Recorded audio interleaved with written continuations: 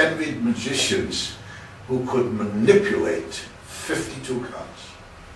And I've been practicing. And already I'm up to 5.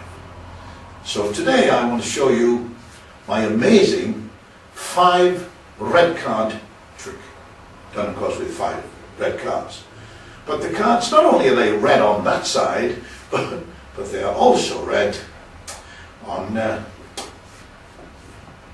this side. Now the idea of the trick is very simple.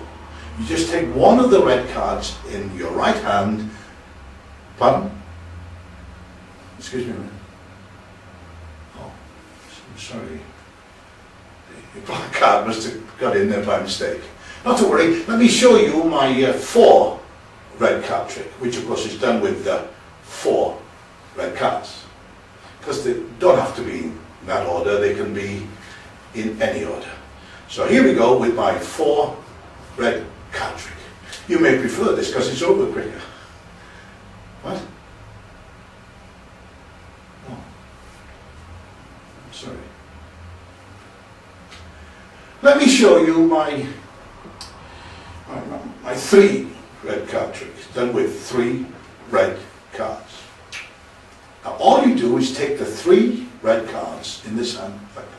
Now you move on to the right hand and spin it through the air, and it will land between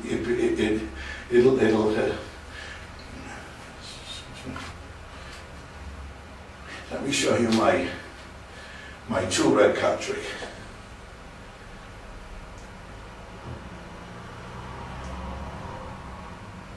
My 2 red card trick. Here we go.